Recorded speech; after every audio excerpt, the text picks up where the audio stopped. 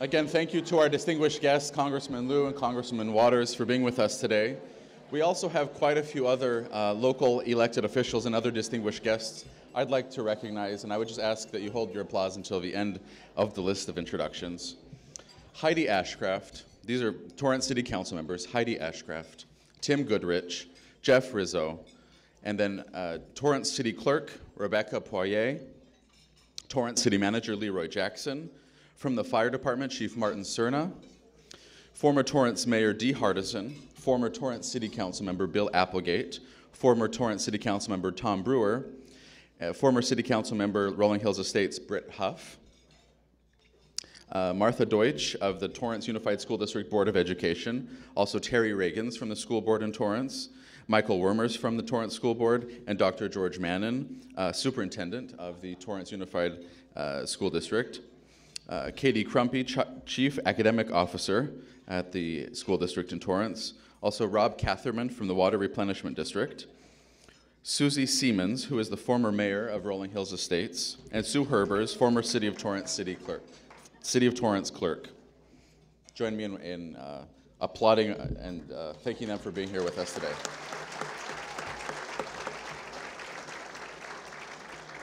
I'd also ask all of the current members of the board to stand when I read your name. John Heffernan, AT&T, Laurie Brandt, Red Car Brewery and Restaurant, Kirk Rosberg from the Torrance Bakery, Jack Folkert, UCLA Health, Leslie Willie, Kaiser Permanente, Rob Van Lingen Towing, Jeff Dill from PBF Energy, Alexandra Warnier from Honda, Jennifer Frew, Green Hills Memorial Park, Linda Amato, Doubletree, Tim Thompson, Centaurus Financial, Marianne Brooks, Gourmet Grinds, Ellen Mary Michelle, Pelican Products, Latrice McLaughlin, Connecta Federal Credit Union, Joe On of Northrop Grumman, Chris Cagle from the South Bay Workforce Investment Board, Josh Thomas of South Bay Equity, and I just want to say, those who are standing, I want to thank you guys for serving on the board of directors. It's really a huge honor for me to be able to serve in this capacity with all of your support and all the work. So please join me in recognizing them and their efforts to make the chamber happen. Thank you so much. I also want to recognize a few former chairs of the board of the chamber that are here. Aaron Alcides, Jack Folkert, Clifton L. Johnson, Dan Keaton, Sherry Kramer, and Tara O'Brien. You may stand if you'd like, and we'll recognize you as well. Thank you for being here.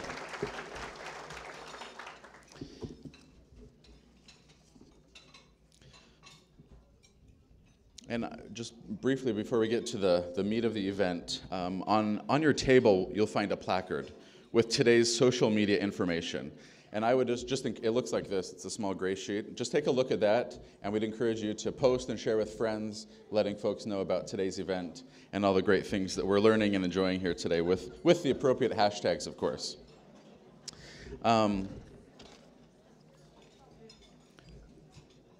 I now want to invite Leslie Willie, who is Senior Vice President and Area Manager for Kaiser Permanente South Bay Medical Center, to the stage, and she will be introducing today's first speaker.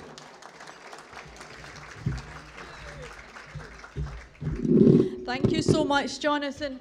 So it's my privilege and honor to this afternoon to introduce Congressman Ted Lieu here today, and actually I had just the wonderful pleasure of meeting his right hand, Betty, at our table today, so I wanted to acknowledge her because I know that you are such a support to Mr. Lieu. So Congressman Lieu's district reaches along the coast from Malibu through Palos Verdes, including beautiful beaches, world-class universities, and guess what else? Some incredible, incredible hospitals.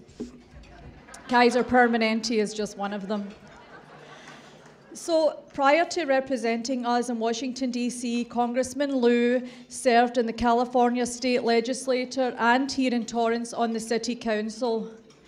In addition to serving as an elected official, he has also served our nation in the United States Air Force and in the reserves. Thank you so much from the bottom of our hearts.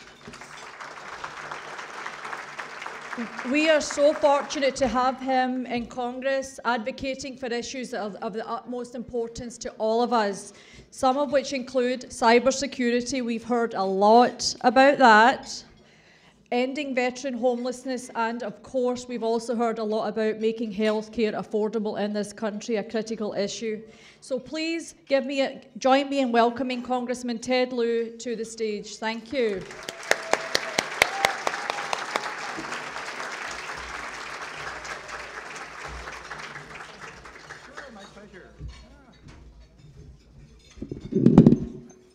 Good afternoon. It is such a great honor for me to be here. I want to thank Jonathan Butler and the whole Torrance Chamber Area Commerce Board for their wonderful leadership, for inviting me to speak. It's an honor here to be with Congresswoman Maxine Waters, to serve with her in Congress. She, as you may know, is the ranking member on the Financial Services Committee. She's been fighting the good fight for America for a very long time. Let's give her a great big round of applause.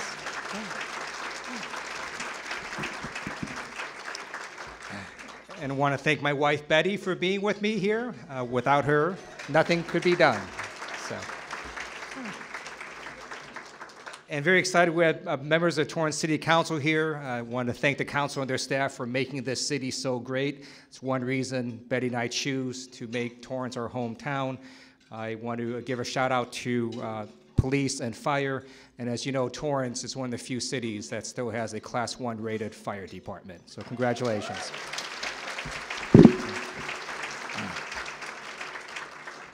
And then to the members of the Torrance School Board of Education and your staff, thanks for the amazing work that you do. It's one reason that Betty and I choose to send our 2 children to Torrance Unified Schools. So thank you for making a great school district. And I love coming to Torrance Area Chamber of Commerce events. I will always have a special place in my heart for you. It was where I first got started in the community. In 1999, I went through the Leadership Torrance class, and then in 2000, I did one of the hardest things in my life, which was I ran the Leadership Torrance class. And so very excited to see that I didn't kill it, and it's still going strong, and congratulations on that great program. So I thought I'd talk to you today about 3 subjects. The first is the state of the economy. Second is going to be on your health insurance. And then third, I'm going to talk about cybersecurity. So in terms of the economy, I thought it might be helpful to think about where we've been in the last 8 years. Today is President Barack Obama's last full day in office. And 8 years ago, our unemployment nationally was at 10%. Last month, it dropped down to a low of 4.7%.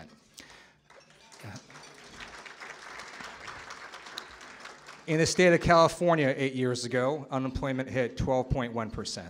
As of last month, it went down to 5.3%.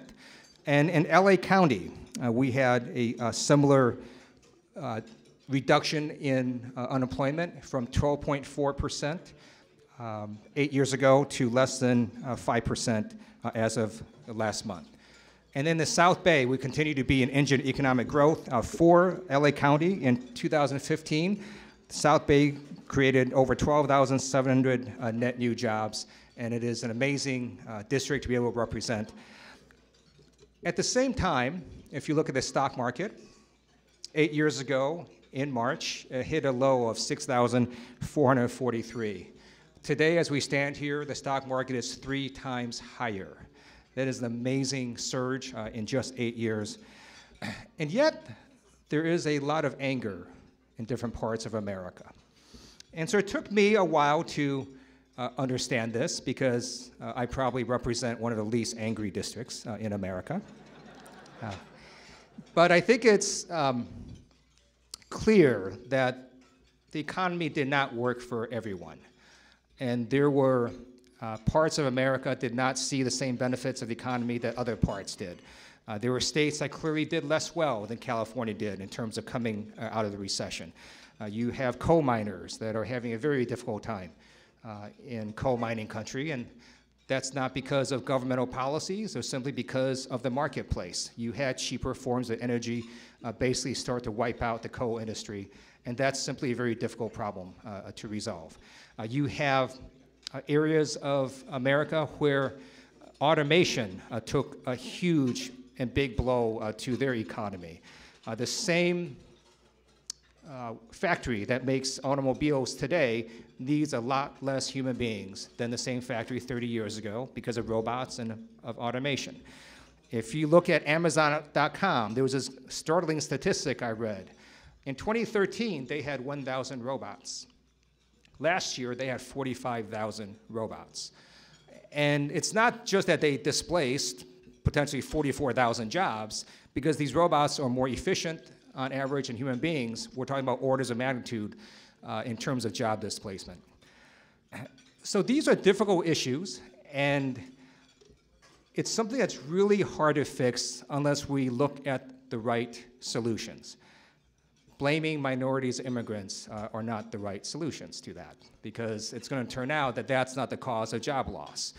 A lot of job loss is because of automation. It's because of wage differentials in other countries.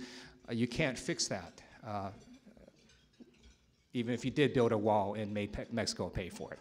So what do we need to do? Well, if I was king for a day, I would make every single school district across America, whether it's in rural Pennsylvania or in the South Bay or in Detroit, Michigan, teach computer science.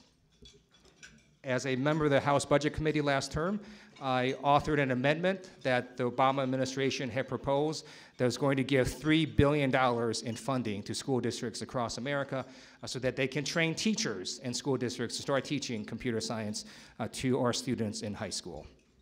That unfortunately did not pass, but we're going to keep trying and try again, because we cannot stop innovation, nor should we. But we can teach our children and retrain adults to make sure that they're poised to take advantages of the 21st century. So let me sort of move to healthcare, and you've been reading about it in the news. Our Republican colleagues last week chose to repeal the Affordable Care Act without a plan. You don't have to be partisan to understand that that was just a really stupid thing to do.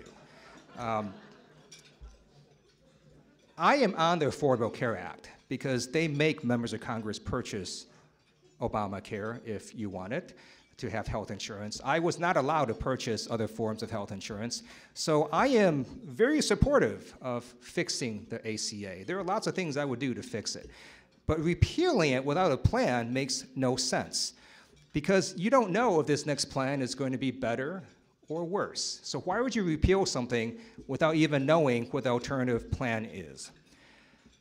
And what I want to speak to, although the ACA did do amazing things for about 20 million people, gave them health insurance they never had before, I want to talk to the 156 million Americans who have employer-based health coverage. That is most of you in this room. There were amazing things that the Affordable Care Act did for your health coverage. It eliminated lifetime maximum caps on your health insurance. It also said people cannot be denied for pre-existing conditions, and it let folks who are up to age 26 be on their parents' health plan. So what does that mean? That means if you've got cancer on your employer-based health coverage, and it is a kind of cancer that requires a lot of money to treat, under the ACA, the health insurance company can't say, we're just going to stop providing treatment. If you repeal it, that's what's going to happen. Those on employer-based health coverage, the 156 million Americans, if they or their family members have cancer and it blows past a lifetime maximum, then you stop getting treated, and you're going to have to either file for bankruptcy or find another way to pay for that cancer treatment. If you are a 23-year-old who has a pre-existing condition, whether it's diabetes or cancer or something else, you currently can go on your parents' employer-based health coverage plan. If you repeal the ACA, that also goes away.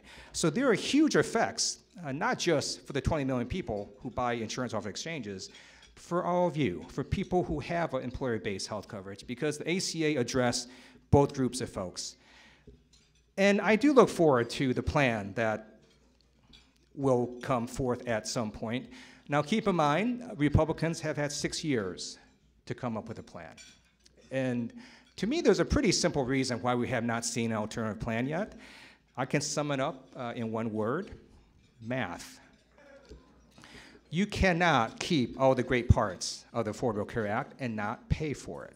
So you can't require insurance companies to not have lifetime coverage caps, make insurance companies not deny people for pre-existing conditions, let insurance companies force them to carry people who are 26 years or younger on their parents' plan without helping these insurance companies pay for that coverage.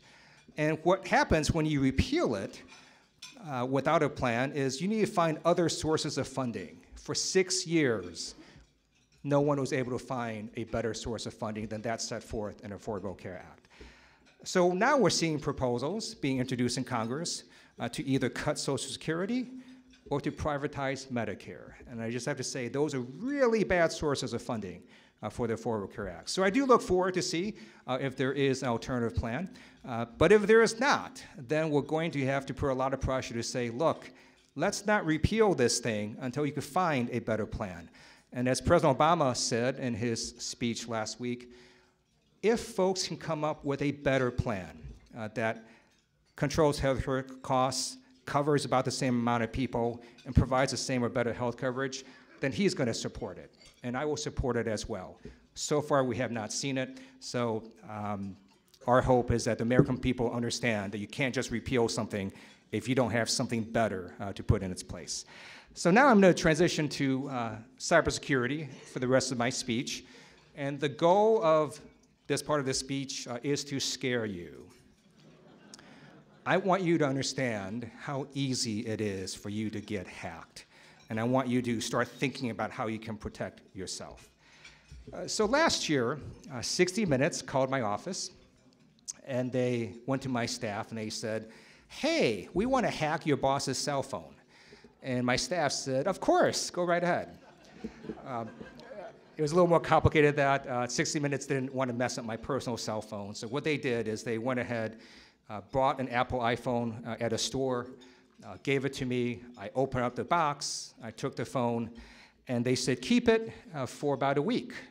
And we're going to try and hack it. So I kept it. I was in Washington, D.C. I was here in the South Bay. I went back for my interview with 60 Minutes. First thing they did is they played back recordings I had of phone conversations between me and my staff and me and other people from this cell phone. They showed every place I had traveled with this phone, and they showed text messages that were sent and acquired. That was really quite creepy and disturbing. And it is a flaw known as the signaling system number 7 flaw. People speak of it as SS7. So if you just Google SS7, all sorts of articles will pop up.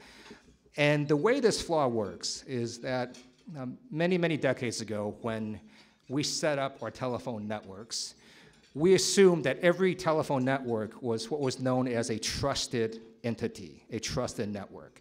So let's say you're making a call to Africa, right? Your USA network might, hand off to some network in the Middle East that then hands off to an African telephone network. Well, it turns out that some of these trusted networks are owned by countries such as Iran, North Korea, Russia, as well as criminal syndicates associated with these nations. So if you just had access to one of these telephone networks, you can listen in on anybody's cell phone in real time, just knowing their cell phone number. So right now, for example, you can have Russians listening in on your cell phone if they knew your cell phone number in real time. And it is a difficult problem to fix. So 2 days after 60 Minutes ran their episode, the Federal Communications Commission launched an investigation. They're looking at ways to fix it. Committees in Congress are looking at ways to fix it. And it is difficult. There is something you can do to protect yourself, which is you can go to encryption. There are a number of telephone apps that you can download that will encrypt your text messages as well as encrypt your voice messages. For example, one of these applications is known as WhatsApp. It is owned by Facebook. You've got other applications known as Signal or Telephone. And if you use those applications, then whatever you send out through your phone or receive will be encrypted. The difficulty is you got to get the other person on the other line to use that same app. So it is difficult to get there, but I'm trying to get more and more people to do this. So with my own staff, we're starting to communicate on WhatsApp.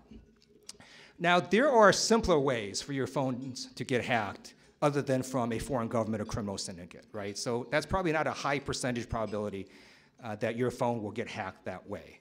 But there is a massive probability your phone will get hacked simply from criminal hackers. And one of the easiest ways is through public Wi-Fi. My advice is I would almost never sign on to public Wi-Fi if I were you, unless you are very, very sure that that's a secure Wi-Fi system. So let's say you're at LAX airport. Would you know if the Wi-Fi you signed on to, if the correct one was LAX, or LAX1, or LAX_1? Because if you click on the wrong one, and it happens to be from the hacker sitting 20 feet away from you who's sending out this LAX_1 Wi-Fi that's fake, then everybody that signs on to that, he has their personal information within seconds. It is something known as spoofing. It is incredibly easy for hackers to do. Some of you have your phone set up to log on to Wi-Fi automatically, which means you can walk by a Starbucks. Your phone can log on to a fake Wi-Fi system, and then you've just lost all the contents of your information to a hacker without even knowing it. So if I were you, I would also disable on your phones the automatic logging on to Wi-Fi feature. Again, you can go to encryption to mitigate some of that, but if you log on to a wrong Wi-Fi network, you're going to basically become the victim of identity theft, and you're going to have problems from hackers getting your information. Something else you may want to think about, many of you, like me, like Congresswoman Waters and others, we will work on our cell phones, right? We have a desktop in our office, and then when we leave the office, we'll send emails through our cell phones. The problem is, you've got lots of CIOs. So at the federal level, you've got House of Representatives CIO, Chief Information Officer, who spends an incredible amount of money and resources protecting our desktops. You've got companies that spend a huge amount of money protecting the desktops at your workplace. But they do nothing to protect your mobile device, your mobile phone, that is connected to that desktop. And that's highly troubling because cybersecurity is only as strong as your weakest link, and your mobile phone is going to be that weakest link. So what that means is the huge amount of money at the House of Representatives that we spend protecting our desktops and our servers from being attacked, hackers will just go, oh, well, let me just go try and hack a members of Congress cell phone, because there's nothing that protects it. And once they hack it, then they become me, right? Then the emails that get sent through our secure server that come from me, people will assume it is from me. And for a period of time, those fake emails can get a lot of information, because if I send an email to somebody asking for information, they're going to respond to me because they think it's me. But if it's a hacker, then all of a sudden all the information goes to this hacker. And you have these huge vulnerabilities in our systems. This led Congressman William Hurd, a Republican out of Texas, who also has a computer science degree. We're actually 2 of the 4 members of Congress that have computer science degrees, to send a letter last year to all our staff and all members of Congress to say, look, here are some steps to try to secure your cell phones, because this is a huge problem. We had an oversight hearing last year. No, actually, it was last month, where we had federal agencies and their chief information officers. And I asked a series of questions which went like this.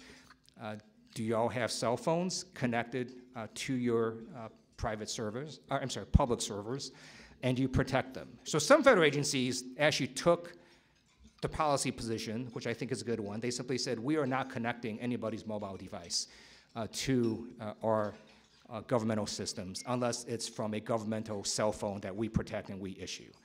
Other federal agencies took the position, and this one person, she was a CIO of this agency that I'm not going to name, and she basically said, I don't view mobile devices or personal mobile devices as my responsibility.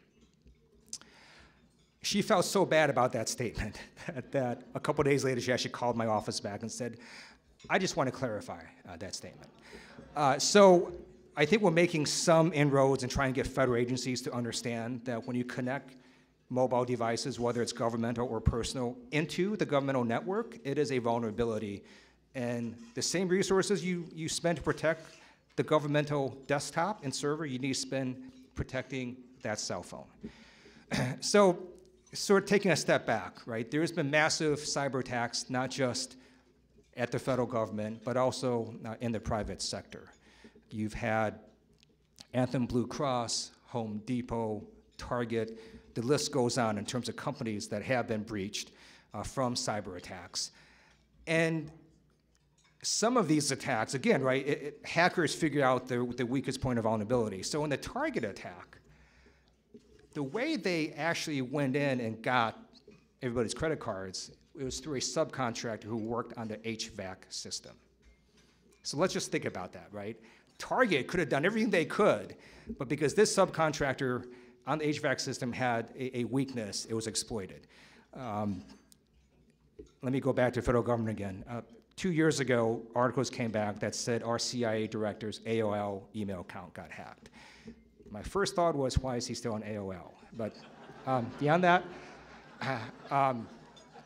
the way that hack happened is hackers posed as Verizon employees, then tricked some legitimate Verizon employees to give up information about his account. And then through that, they were able to hack on his AOL account. So you actually had another company that had a cybersecurity weakness that affected AOL and the CIA director. So we need to upgrade cybersecurity across both the federal as well as private sectors, and that's going to take two things. One, it's just going to take straight up money, right? We just need to upgrade these systems. On the Oversight Committee last year, we had these hearings where these federal agencies would say, you know, that their mainframes were being run still on languages like COBOL, which, you know, 2 decades ago, people were saying, wow, this is really out of date. And it was never designed to withstand 21st century cyber attacks. So on the Budget Committee, I also authored an amendment of over $3 billion to provide a revolving fund for federal agencies to be able to upgrade their computer systems. It didn't pass a Budget Committee, but it did result in legislation that I co-authored, again with Republican Congressman William Hurd, that now, through legislation, is going to give these federal agencies a pot of money, over $3 billion, to access as a revolving fund to upgrade their systems. But the second thing that needs to happen is we need human beings to change their view on cybersecurity. The NSA, for example, is one of the, probably the most well-protected governmental system in the world. We know a lot about the NSA now, right? Because a human being sort of went off the reservation and disclosed a lot about it. So you've got that problem you need to resolve. But most of the time, it's not because a human employee is doing something nefarious or insidious. It's because they don't know that the link they just clicked on was a spear phishing attack that caused malware to be installed on their system. So the US military has been onto this for quite a while. And well over a decade ago, the US military set up US Cyber Command. When I go up to do my Air Force Reserve duty, I've got to certify annually my cybersecurity training. If I don't, they kick me off the system. I've got to do refresher courses. There are units within the Air Force whose sole job is to try to trick me and other people to do incorrect things on the email and so on, and they tell you what you did was wrong. So the US military is just harder to hack. But most civilian agencies, most folks in the private sector don't do that. They don't do that sort of training. They do very little to teach their employees cyber security practices. And if you don't do that, it just takes one employee, right, in a large company to make a mistake, and then a hacker can get in and start trying to get information. So it's referred to basically as social engineering, and I think we need to be much more aware of what hackers do to try to get that information. If you look at the breaches that happened with John Podesta on the Hillary Clinton campaign, it wasn't because they were able to do this clandestine investigation and loaded in malware. If you read the public reports, it's because he clicked on an email link that was malware, and it stalled on the system, and wham, all the information got disclosed. So for those of you in the private sector, I just want you to be much more aware of how easy it is to get hacked, And let me conclude on this, on cybersecurity, on this last point. There are now profit incentives for hackers to go after you, and it's called ransomware. So it started with hospitals. Hollywood Presbyterian Hospital in Southern California was hacked last year, and what they did is the hackers locked up all the medical records, and then they said to the hospital, you pay us, and they will unlock it. So the hospital is given this choice. Do they put patients at risk, or do they unlock these medical records and make a payment to the hackers? They made a payment to the hackers. So what's going to happen is more of these attacks are going to happen because you're going to put hospitals in these untenable positions where either they put their patients at risk or they make a payment to the hackers to access these records. You have now law firms being attacked. You have police departments being attacked. You have all sorts of folks being attacked, and then the hackers ask for a ransom. So I've worked with other colleagues. We've written letters to the FBI to get more information on this thing known as ransomware. We want to know what steps can be taken to mitigate this. But again, the first step is for all of you who are in the private sector to just increase your cybersecurity defenses and to train your employees to try to be better at not being victims of social engineering. So let me now sort of conclude, now that I've scared you, to conclude on a more positive note. I'm incredibly hopeful for America. We are still the most exceptional, amazing country in the world. And if you look at the other countries in the world, right, who here thinks Europe is ever going to compete with America? Or Russia, right? Russia's GDP is smaller than California's. If you look at China, they have poisoned large tracts of land in that country. They don't have the natural resources, the incredible natural resources that the United States has. Our workers are the most efficient workers in the world. We have amazing innovation.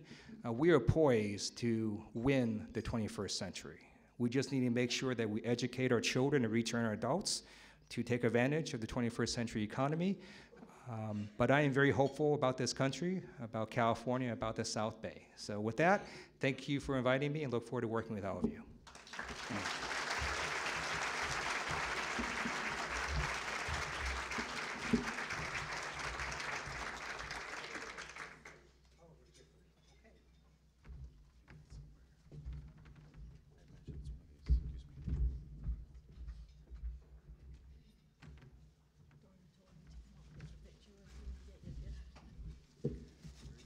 Just on behalf of the Chamber of Commerce and the board and our sponsors, we want to present Congressman Lieu with this small token of our appreciation for being with us on this great day. Thank you so much. Thank you.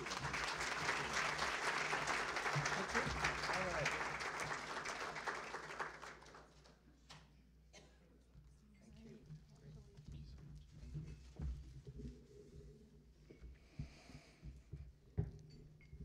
Thank you so much, Congressman Lieu, for being with us today and for sharing those insights and for scaring us all half to death on how to deal with our mobile phones, but important information, so thank you. Now I have the honor of inviting Jeff Dill to join me on stage. He's the president of PBF Energy Western Region, and he will be introducing our second keynote speaker, Congresswoman Waters.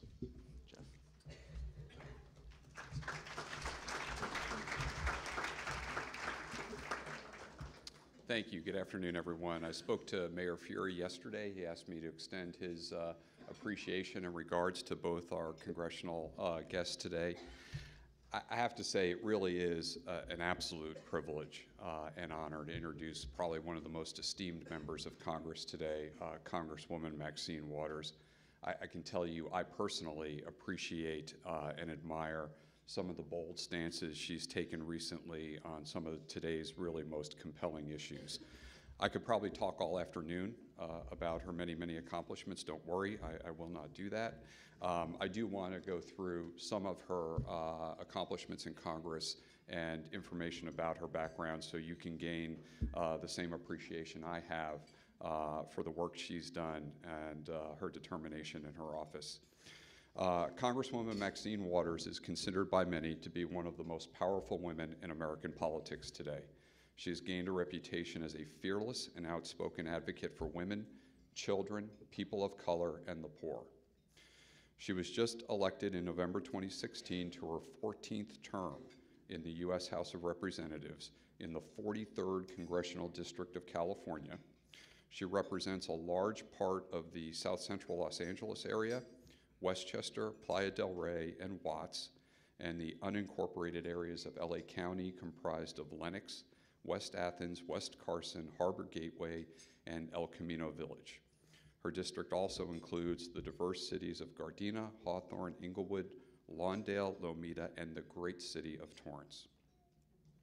An integral member of congressional Democratic leadership, Congresswoman Waters serves as a member of the Steering and Policy Committee. She is also a member of the Congressional Progressive Caucus and member and past chair of the Congressional Black Caucus. Prior to Congress, she served for 14 years in the California State Assembly, where she rose to the powerful position of Democratic Caucus Chair. She was responsible for some of the boldest legislation in California, including the largest divestment of state pension funds from South Africa, landmark affirmative action legislation, the nation's first statewide child abuse prevention training program, the prohibition of police strip searches for nonviolent misdemeanors, and the introduction of the nation's first plant closure law. As a national Democratic Party leader, Congresswoman Waters has been highly visible in Democratic Party politics and has served on the Democratic National Committee since 1980. She was a key leader in 5 presidential campaigns. In 2001, she was instrumental in the DNC's creation of the National Development and Voting Rights Institute and the appointment of Mayor Maynard Jackson as its chair. Following the Los Angeles civil unrest in 1992, Congresswoman Waters faced the nation's media and public to interpret the hopelessness and despair in cities across America. Over the years, she has brought many government officials and policymakers to her district to appeal for more resources. Following the unrest, she founded Community Build, the city's grassroots rebuilding project. She has used her skill to shape public policy and deliver the goods. $10 billion in Section 108 loan guarantees to cities for economic and infrastructure development, housing, and small business expansion. $50 million appropriation for Youth Fair Chance program, which established an intensive job and life skills training program for unskilled, unemployed youth, expanded U.S. debt for Africa and other developing nations, created a center for women's veterans, and I can tell you recently she also did remarkable work in ensuring a sustainable future for the Export-Import Bank, which I think is a very important cog in our local economy, given our proximity to foreign trade. Congresswoman Waters was the founding member and former chair of the Out of Iraq Congressional Caucus. Formed in June 2005, the Out of Iraq Congressional Caucus was established to bring into Congress an ongoing debate about the war in Iraq and the administration's justifications for the decision to go to war and to urge the return of U.S. service members and their families as soon as possible. Maxine Waters was born in St. Louis, Missouri. I spent some of my youth in St. Louis, Missouri as well. The 5th of 13 children reared by a single mother.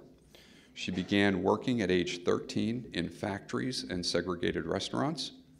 After moving to Los Angeles, she worked in garment factories and at the telephone company. She attended Cal State LA.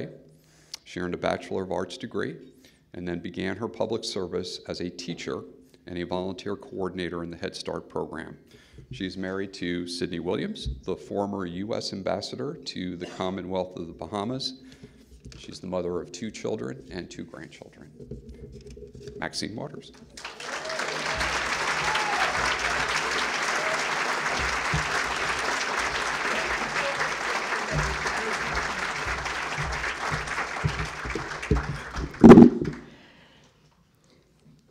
I want to thank you, Jeffrey, for that very kind and lengthy introduction. Let me start by thanking Chairman Jonathan Butler, President and CEO Donna Duperon, and the entire Torrance Area Chamber of Commerce for the invitation to address you today. And before I go any further, let me just say to Donna, who's not in the room, where is she? There she is over there. I want to thank you for the friendship you have extended to me since I took this part of my district in the reapportionment. But I really want to thank you for the way that you worked with me to try and save the Ex-Im Bank and the work that the Chamber did here to help with that. Would you give Donna Duperon a big round of applause?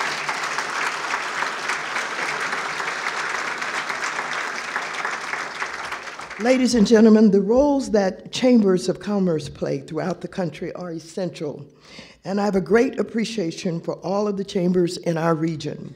I would also like to recognize my friend and colleague, Congressman Ted Lieu, and I want to say to him, thank you for scaring us half to death.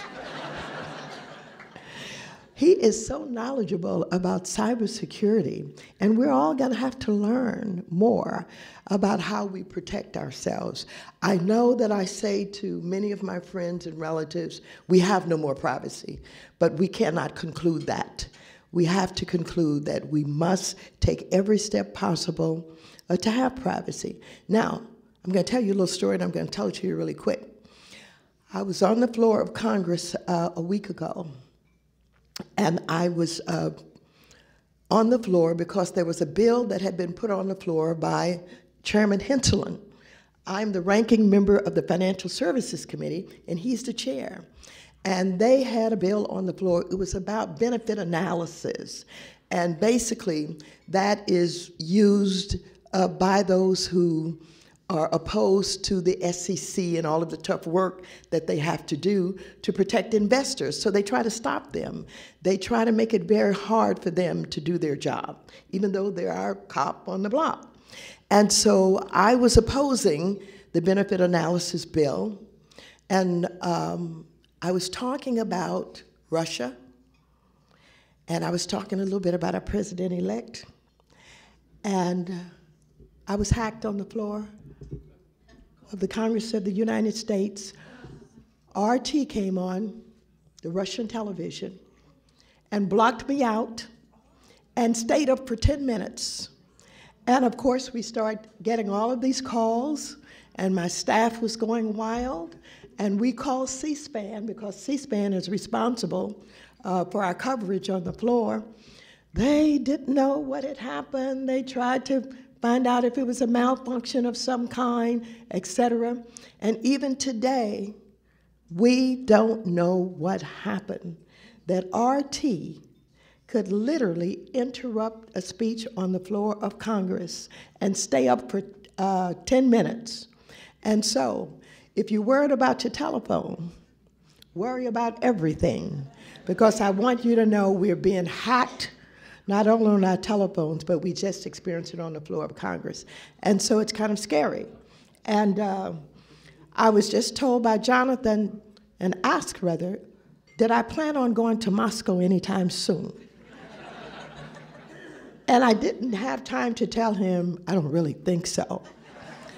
But anyhow, I thought I'd share that with you since we had gotten such a wonderful lesson from Ted about cybersecurity. Thank you, Ted. Give him another round of applause.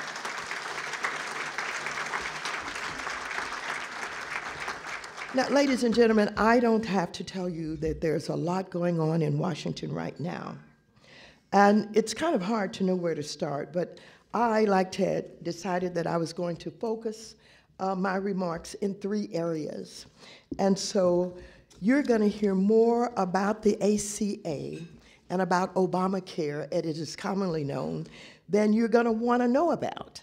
I'm going to talk about it toward the end of my presentation, but for the next few months, you're going to be hearing all about the ACA and healthcare.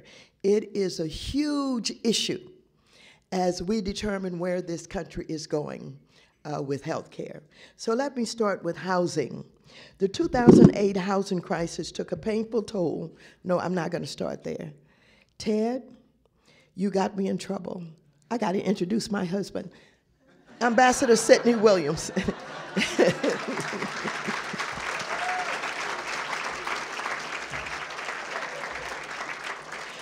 I didn't want to leave here and have him say, well, Ted introduced his wife. Why didn't you introduce me?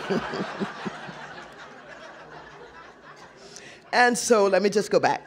The 2008 housing crisis took a painful toll on American families, causing significant and long-term shifts in the housing market as families continue to increasingly delay homeownership and rely on rental housing. But construction of new rental housing, particularly affordable rental housing, is nowhere close to keeping up with the demand, which is driving the cost of renting up. This competition is particularly harmful for low and moderate households, income households, who rely disproportionately on rental housing. Meanwhile, home prices are slowly picking up, which is a sign of our economic recovery, but with the cost of a down payment for a home increasingly and rental costs eating up a larger share of family budgets, it is becoming harder and harder for families to save enough for a down payment.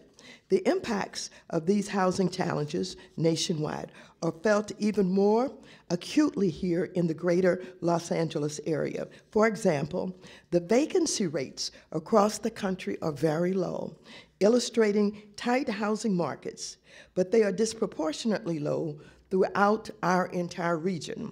In Torrance, we have a 1.2% home ownership vacancy rate and a 3.1 rental vacancy rate.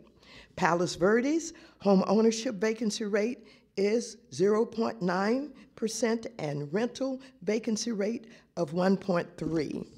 In Redondo Beach, home ownership vacancy rate is 2.2 and rental vacancy rate of 2.9. Manhattan Beach, home ownership vacancy rate of 0.3 and rental vacancy rate of 4.1. In Inglewood, home ownership vacancy rate 0.5 and rental vacancy rate of 1.0. In Hawthorne, home ownership vacancy rate of 0 and rental vacancy rate of 3.1.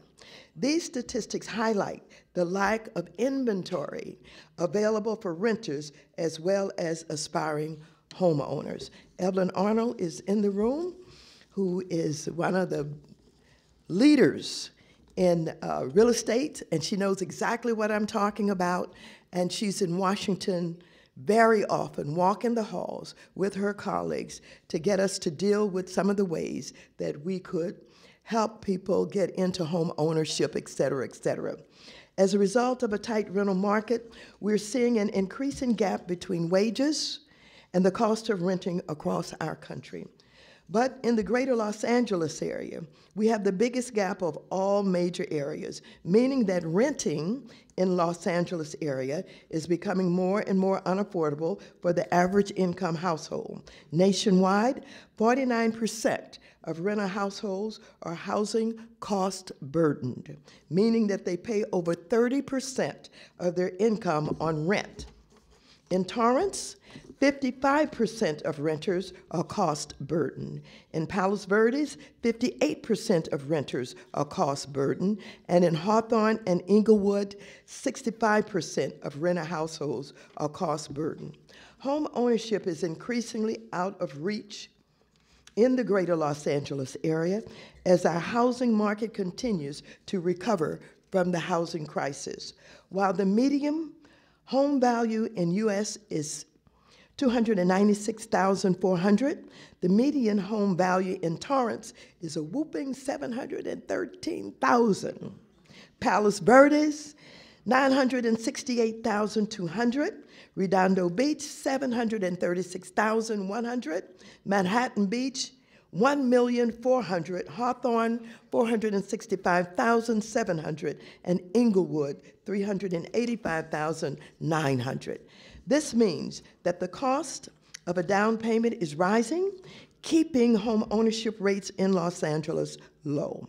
While the home ownership rate nationally is 65%, it is only 56% in Torrance, only 49.9% in Redondo Beach, and only 27% in Hawthorne, and only 37% in Inglewood. In short, certainly affordable housing opportunities are nowhere to be found for millions of households in this country, including far too many households right here in Torrance and surrounding cities. Moreover, as our population ages, the housing security of our elderly population is of growing importance, and our housing stock is unprepared to meet the needs of a growing senior population.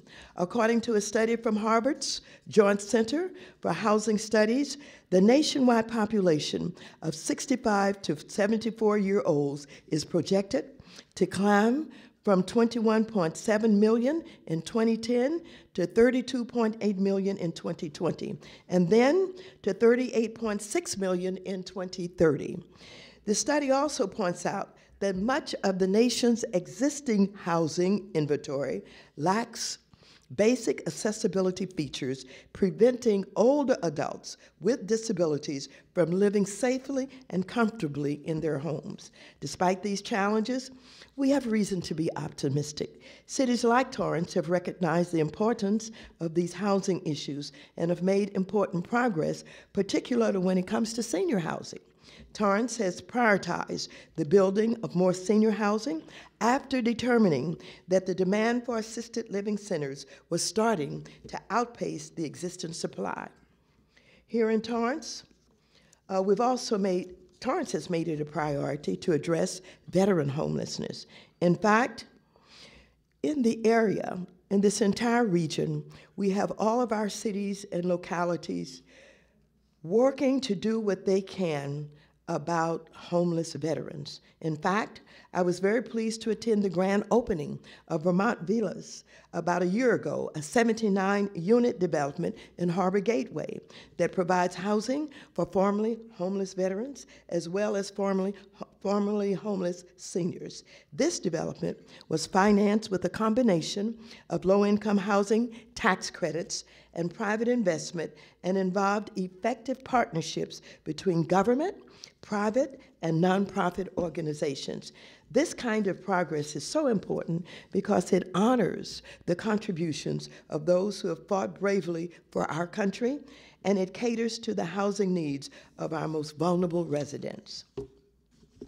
And so, these are the kinds of efforts that have helped the South Bay Harbor area communities reduce veteran homelessness.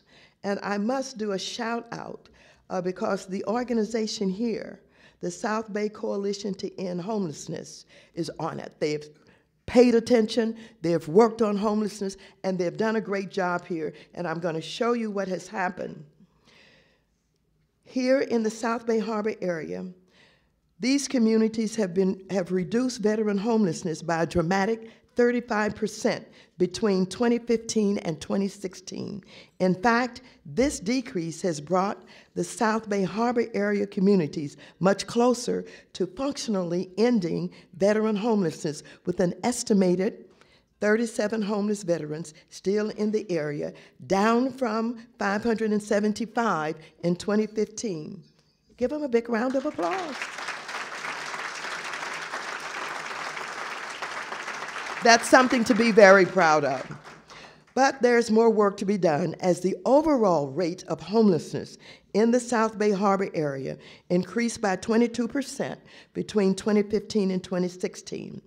And as I have said time and time again, even if it's only one of our veterans living on the streets, that's one too many, and that's unacceptable. Thank you.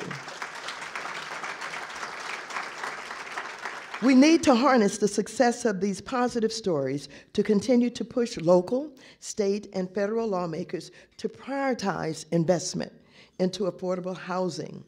But it will not be easy. Not only is the scope of the challenge tremendous for all of the reasons I've discussed, but we have major political battles to fight in Congress to continue to make efforts to cut critical housing programs and undermine the mission of the Department of Housing and Urban Development is something that we're very aware of. Ladies and gentlemen, I pay a lot of attention to this area because I'm the ranking member of the House Financial Services Committee, and I will continue to present solutions and fight for the funding and reforms that we need to meet these challenges head on. So, with that, I'm just going to mention to you that because of what happened in 2008 with the subprime meltdown and the recession, almost depression that we had, we came up with some reforms that are known as the Dodd-Frank reforms. And so I have the responsibility to try and help implement these reforms. Now, these reforms are not appreciated, are not liked by many in our society. When you hear a lot of talk about Wall Street, you have to understand that what we're doing in these reforms will literally take money out of their pockets, and they're not happy about that. And so I'm constantly challenging some of the biggest financial institutions in this country about their practices. We learned a lot as we fought through that crisis about how many folks get tricked into signing on the dotted line for mortgages they can't afford. We had mortgages that were not absolutely vetted, where people said, you know, they didn't need to know that much about your income. We had a lot of fraud that went on, where people helped folks to make up income so that they could give them those mortgages. They came up with all of these exotic products, no down payment, interest only, and on and on and on. And it put a lot of homeowners in terrible shape. Thousands lost their homes in many areas of this country.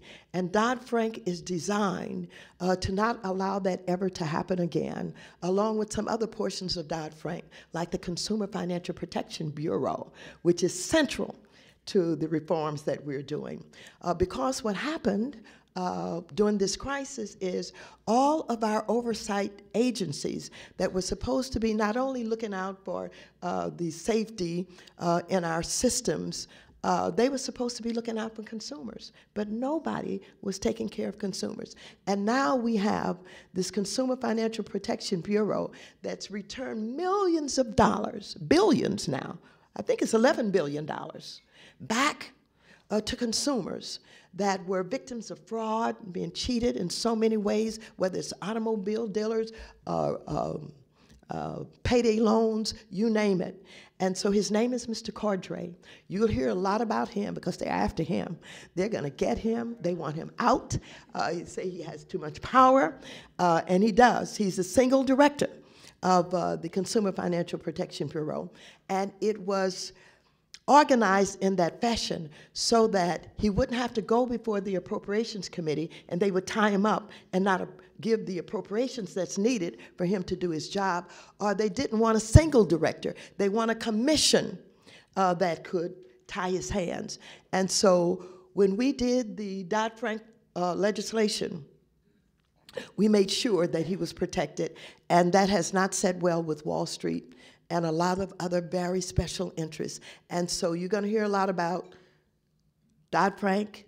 You're going to hear a lot about Cordray and the Consumer Financial Protection Bureau. And I want you to listen very carefully, because some of these issues are not paid attention to. And a lot of people don't know where their harm and their hurt is coming from.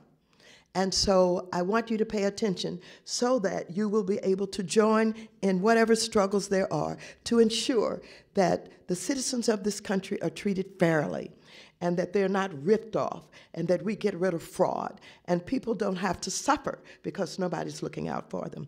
A little bit about transportation. It's a little bit better story. I'm proud to report that about 1 year ago, Congress passed a bipartisan, multi-year transportation bill to bring our nation's transportation system into the 21st century. The bill was called Fixing America's Surface Transportation Act, or the FAST Act for short, H.R. 22. in the 114th Congress. The final conference report passed the House in December of 2015 by an overwhelming bipartisan vote of 359 to 65, and then it was signed into law by President Obama. See, for those who say there's no partisan work every now and then, it is. The FAST Act provides funding for investments in roads, bridges, and mass transit systems and creates good-paying jobs which cannot be outsourced. The final conference report for the bill provides $281 billion in guaranteed funding for highway, bridge, public transit, and transportation safety over 5 years. Although this conference report was not perfect, and I did not agree with every provision, I voted in favor of it because I believe it is important that we move forward with a multi-year transportation program that will repair our dilapidated infrastructure and invest in safe, reliable roads, bridges, and transit systems. Among other provisions, the FAST Act provides almost $1.5 billion for the Successful Transportation Infrastructure Finance and Innovation Act program, which helps transit agencies like Metro arrange financing for new investments in transportation infrastructure. Metro used this loan to accelerate the construction of the Crenshaw-LAX corridor, one of them, a light rail project that will improve transit access for several communities in my district, including the city of Inglewood. Furthermore, the FAST Act also provides $3.7 billion over 5 years, specifically for bus and bus facilities programs. This is a 75% increase over the previous funding level. The increase is especially beneficial for local transit agencies that serve the South Bay, including Metro, Torrance Transit in the city of Torrance, and the G-Trans in the city of Gardena. Last October, Metro received $10.5 million federal bus grant, which was specifically designated for use in the South Bay region. Metro will use this grant to replace approximately 30 aging diesel buses with new low-emission compressed natural gas buses. Last year, I wrote to the Department of Transportation, to Secretary Anthony Fox, to express my strong support for this grant. I'm proud to have helped Metro obtain federal funding for this noteworthy project. And I'm especially proud that these new clean fuel buses will be used here in the South Bay. Moreover, I'm working closely with Torrance Transit and Gardena G-Trans to ensure that they too receive their fair share of federal transportation funding.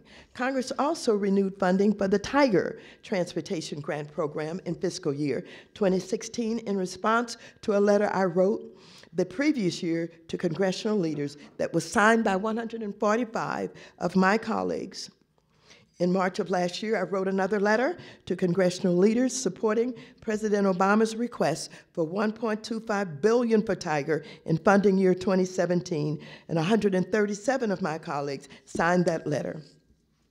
Almost a year has passed, unfortunately, and there's some in Congress who have still not completed work on the federal funding for government programs in fiscal year 2017. However, when they do, I, along with Ted Lieu and others, will continue to advance full funding for transportation programs that benefit our districts. Finally, I'm going to touch on something that's going to make a few people in here a little bit upset.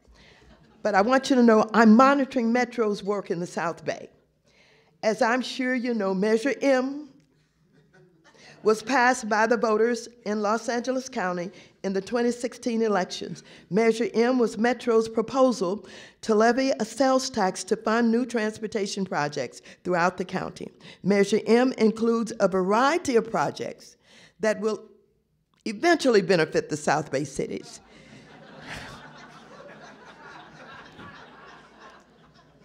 These projects are as follows. $619 million toward the Green Line extension to the Crenshaw Boulevard in Torrance, $250 million toward the I-405/110 high occupancy vehicle connect ramps and interchange improvements, $51.5 million toward the I-110 Express Lanes extension south to the I-405 I-110 interchange, $150 million towards the I-405 South Bay curb improvements, $175 million toward the I-105 express lane from the I-105 to the I-605, $347 million toward the airport metro connector, also known as the 96th Street LAX People Mover Station, and $2 billion in escalated dollars over the next 40 years in local return revenue for South Bay cities to use for street improvements, pothole repairs, signals, etc. Now, being fully aware that the Torrance City Council and South Bay City's Council of Governments were both on record opposing Measure M because they were unhappy about the delayed scheduling of many of these projects. Ted Lieu and I intend to work with my South Bay cities and metro leadership to make sure we receive not only our fair share of the transportation funds raised, but that the project schedules will more adequately reflect an equitable distribution of priorities throughout LA County. So, we're gonna work on it. We promise you. Now, I'm not going to go into the Affordable Care Act because I think Ted, talked a lot about it. Again, you're going to hear a lot about this Affordable Care Act.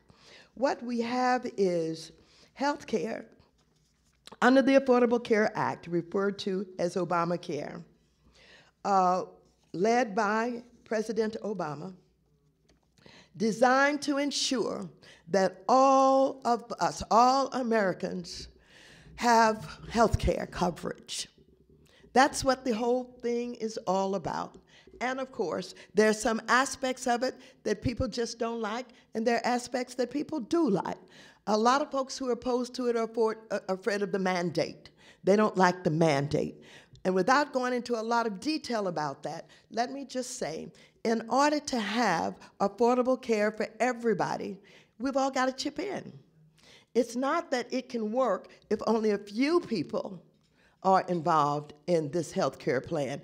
And so that's one of the issues that will be debated as we talk about this affordable care. There are some other aspects of it. Well, I'll just mention again, and Ted did mention it, that we are all very pleased about not only being able to keep our children, and I say children up to age 26, on our health care plans. And why is this so important? Because our children are graduating from college with a lot of debt. And they can't get the jobs that they want oftentimes. They're not making the amount of money they thought they were going to make after they graduated. And they can't get married as soon as they want to and have children and buy a house and all of that. The last thing they're thinking about is insurance because they think they're invincible anyway. And so we're pleased that we're able to keep them on. And the other aspect that we are so very pleased about, and most people are, is the fact that you cannot be turned down because of pre-existing conditions. Do you know how many people have died because they could not get health care coverage? And we all know people with everything from cancer to heart disease, high blood pressure, you name it. In our families, in our neighborhoods, we have been haunted with diseases that people could not afford to have insurance coverage for. And so mostly everybody likes that. Even the president-elect, who wants to get rid of the ACA, said he liked that aspect of it. But of course, we don't know what he's going to say tomorrow. It may change. But let me just say that we're going to wrestle with this. As Ted said, while there are those who are talking about repealing it, they've not come up with anything better. They've not come up with anything. And so it's not easy to throw all of this out, but maybe there are some ways that there can be some coming together around something that would see us still in the position of being able to provide comprehensive health care for all Americans, and at the same time it's affordable And at the same time, the premiums don't keep rising so high that we get angry and want to get out of the system. The way that it is organized, and particularly in California, covered California has really the best of all of the states. And they ensure, as they balance what is paid by young people and older people, that they can get younger people into the system as quickly as they possibly can.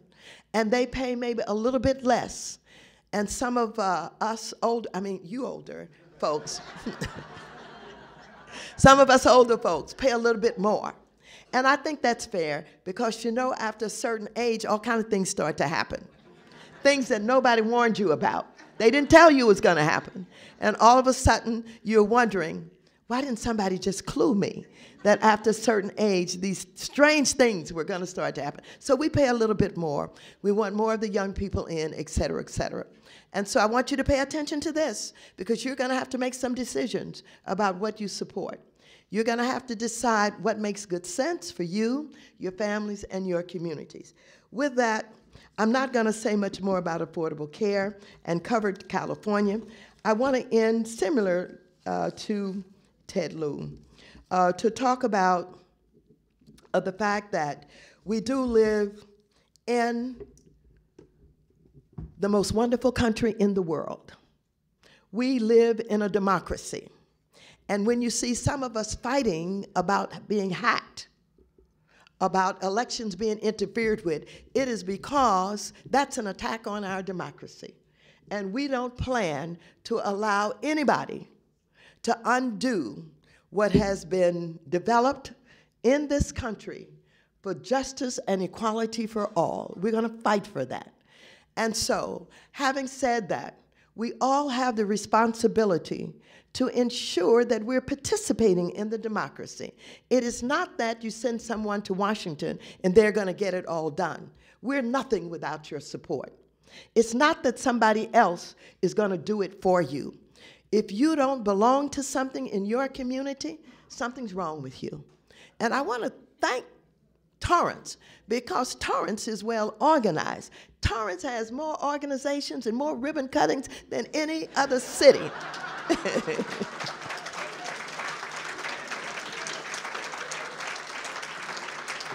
And I love it because on the business side, if you come into Torrance as a new business, you're going to get welcomed. You're going to, you know, get the ribbon cutting. But if you decide 5 years later that you're going to expand, we're going to come back and we're going to cut another ribbon. And if you decide you're going to open up a second store, we're going to be over there. And if it's a restaurant and you got food to eat, we're going to eat your food. And we're going to have a good time. But the other thing about Torrance is this. The education system and the schools in Torrance are good.